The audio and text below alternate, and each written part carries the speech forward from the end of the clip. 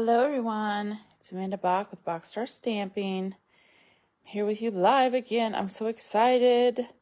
I'm live.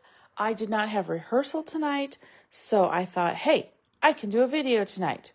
All right, so I found me on my iPad here. Let me move this over just a smidgen. All right, so I hope you all are doing well tonight. I just thought I would get on tonight. Let me sit here.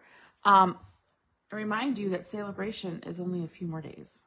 So I want to point something out.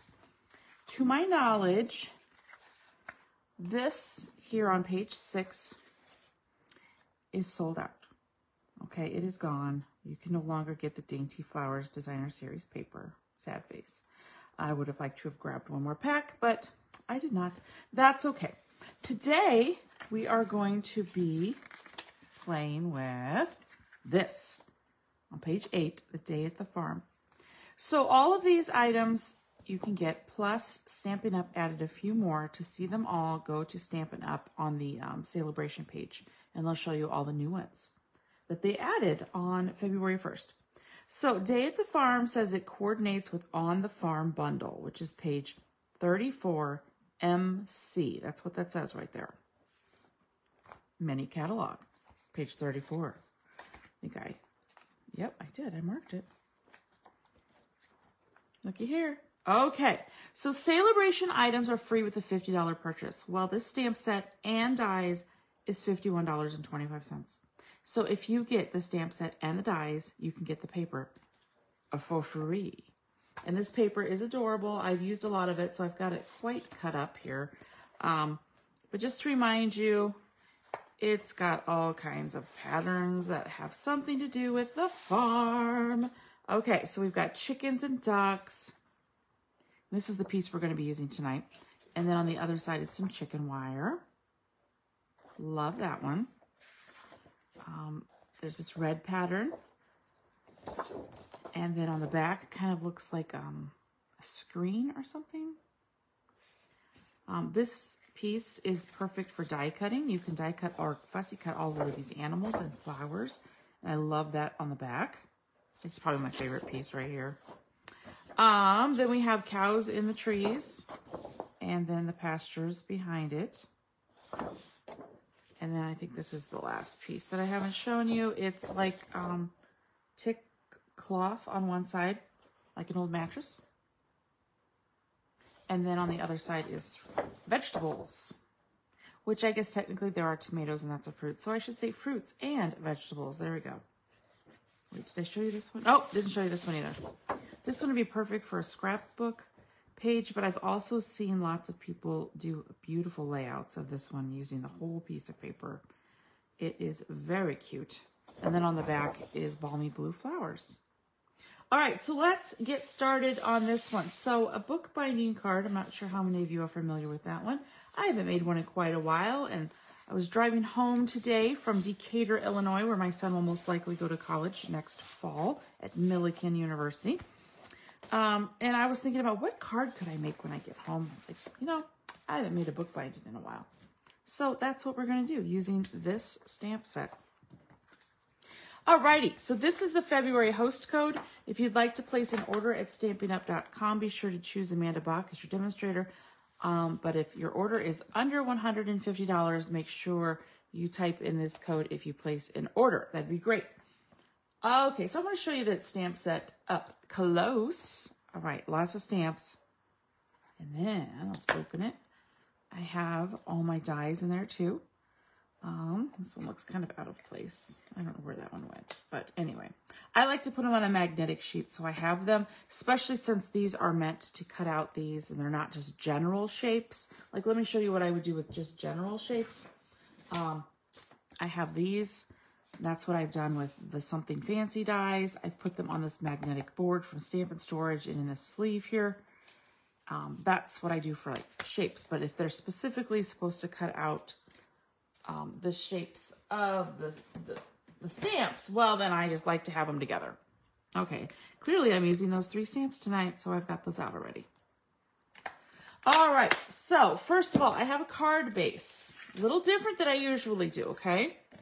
It's still a half sheet of cardstock, but it's just cut and scored a little bit different. So I kept it the 11. Okay, so I actually cut it down this way at 4 1/4. So this is 4 1/4 by 11. Still scored at 5 1/2. Okay, so that's 5 1/2. Then score it at 4 1/2. All right. We're going to fold it at 5 1/2 on that one. So it's just, you fold it in half. Nothing new there. Okay, nothing new there. All right. Now on this one, we're going to fold that one back. We're going to give that a good crease with our bone folder. Get my glue out. You want something strong, okay? And you don't want to get too close to the score line so it oozes out and makes a mess. All right, so I'm just going to do it about like that. That will be more than enough to hold it, okay?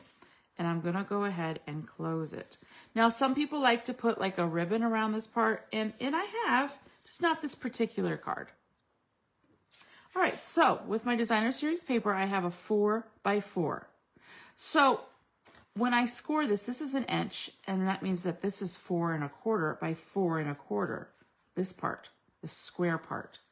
So when I want designer series paper in there, it's going to be 4 by 4, and then it has an even border all the way around. You just go down by 1/4 inches. I could mat this as well and have the mat layer be 4 by 4, and then this be 3 3/4 by 3 3/4. But I decided to not use a mat, just to make it a super quick and easy card, and you will see that.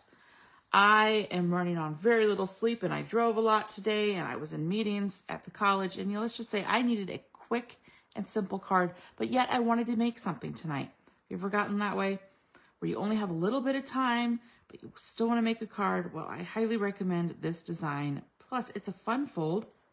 People will appreciate that. So I've got the chicken wire on this segment of the card. Alrighty, looky there.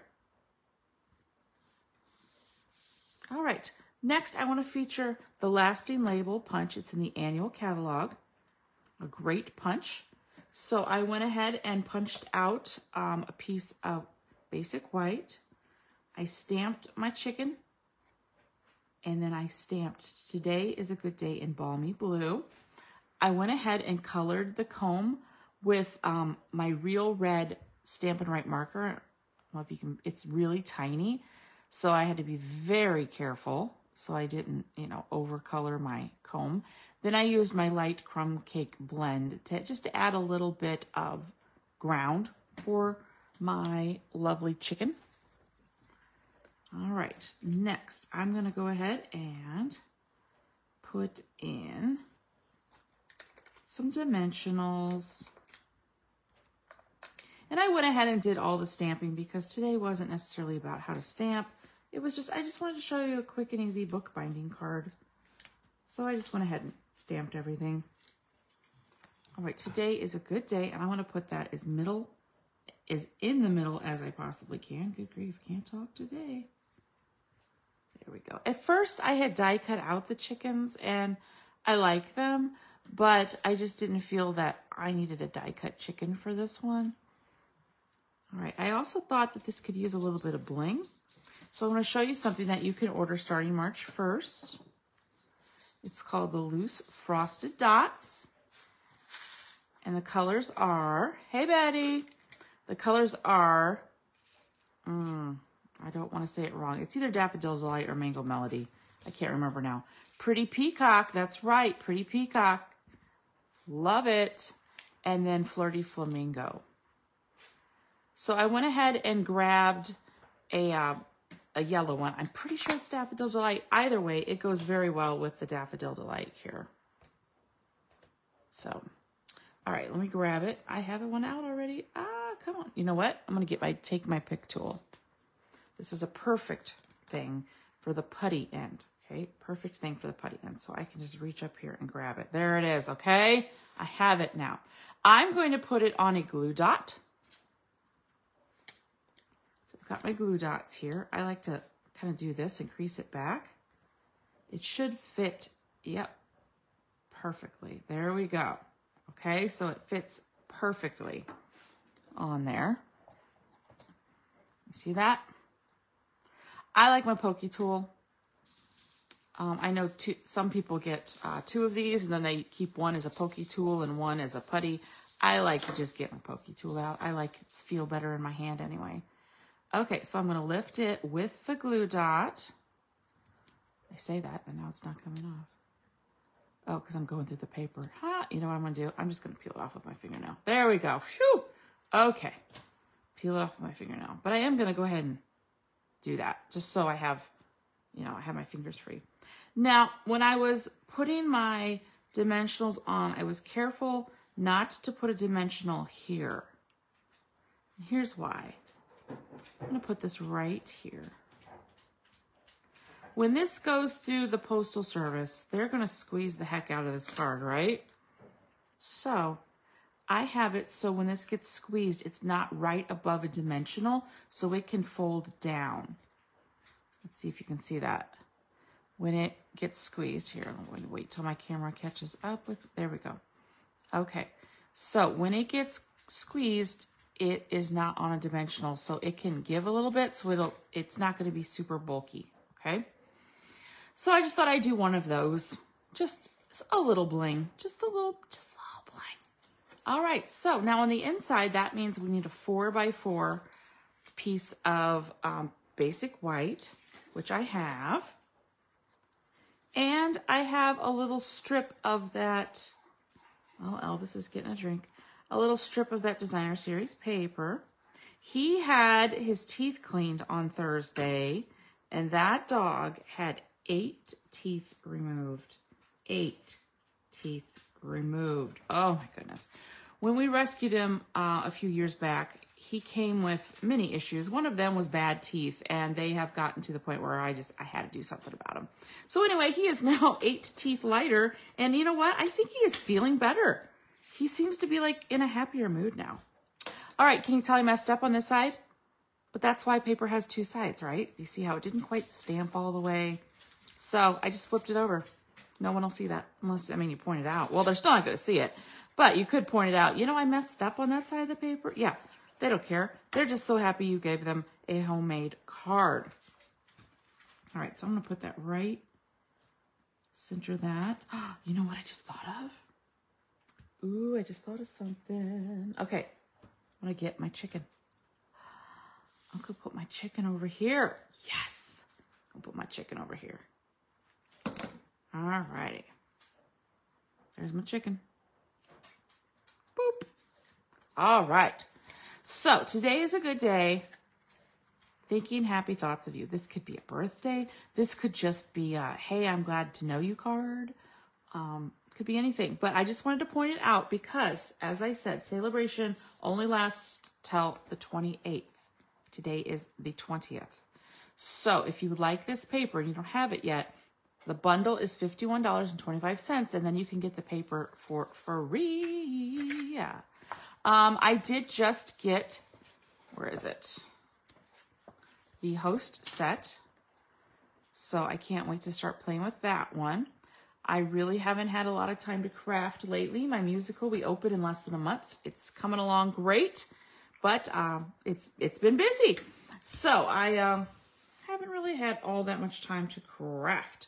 But let me see. I did show, let me find the one. Here we go. Here they are. I found the cards I wanted to show you. So, if you are familiar with the Stampin' Up! World, Patty Bennett is a pretty big deal. And she had a card the other day, a fun fold, and I just had to try it. So this is also using Celebration paper. It's her latest YouTube video. I think it's called Fun Fold something. So go ahead. She posted it before Valentine's Day. So look hers, and I'll link it. I'll link it in case you want to watch it. So I fussy cut this flower from the paper. I Wink of Stella'd it. I'm not sure you can see that because it doesn't always come in good on camera, but it is shiny. And I did it on Calypso Coral. These are those dies I showed you just a little bit ago. The something fancy dies. They're in the mini catalog. And then watch this. When you open it up, Isn't that so pretty? And it uses the paper, shows off the paper. These are the deckled rectangle dies. Now, this stamp set, okay, this one. Let me just see if I have it. I think it's right here. Nope, that wasn't it. Here it is. It was a celebration set from a few celebrations ago called Delicate Dahlias, and it is one of my favorite stamp sets ever. These two are just my favorite. And I thought it went well with this. The purple ones in particular, I thought looked very dahlia-ish, and so did this one. So that's why I used it on the corner of my thing, of my insert. And Time for a Happy Dance, that is from somewhere around here. Well, it's a stamp set. It's in the Flowing, oh wait, I think I remember it. Flowing Flowers, there it is. Phew. Okay, I had to remember the name of it. Flowing Flowers, which I also love. And Time for a Happy Dance. And that's where the happy birthday on the front came from as well. Okay. So the person can see both sides of the beautiful paper. This side and that side. And then it folds up like that. Isn't that gorgeous? Let me show you a few more. I made several of them. Here's another one I used with the fitting florets and then the Petal Park ones. These embellishments are, they were in last year's, or yeah, the last mini catalog. This is Pretty Flowers embossing folder. Love it. On the inside of this one, I used a different paper. I loved the blue. Yes, isn't that gorgeous? What a fun card, and it uses almost a half sheet of Designer Series paper. So if you're really trying to use up your paper, it's a great one. Not sure I showed you this one, but I will. This is the Forever Eden Designer Series paper from a while back. But the reason why I used it is because I got the stamp set and the dies for free during celebration. They just added them February 1st. So this is a, hold on, papers are falling. There it is. This is one that was on my list. It's in the annual catalog, but I didn't have it yet. But I got it for free during celebration with a $100 order. I loved the images and I loved the hello there. I'm not sure I love everything else, but I know for sure I will be using these. And I know I loved the dies. So I was happy to get them, and especially for free, that made me even happier. So I cased this off of Pinterest, but I did add a bunch of my own touches, including this is the new textured shimmer paper. This is the fine shimmer paper in soft succulent. This is the fine in gold.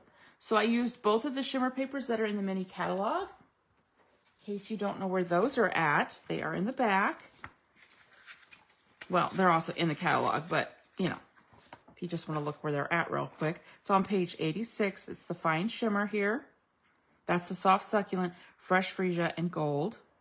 And if you want to see pictures up close of it, it's page 15. And then the textured is shaded spruce, balmy blue, and white. And it's on page 31 if you wanted to look at it up close. All right, so I love that. And so I made a hello there. Hoping your birthday is filled with all the best things. So I stamped off this larger stamp here in the middle.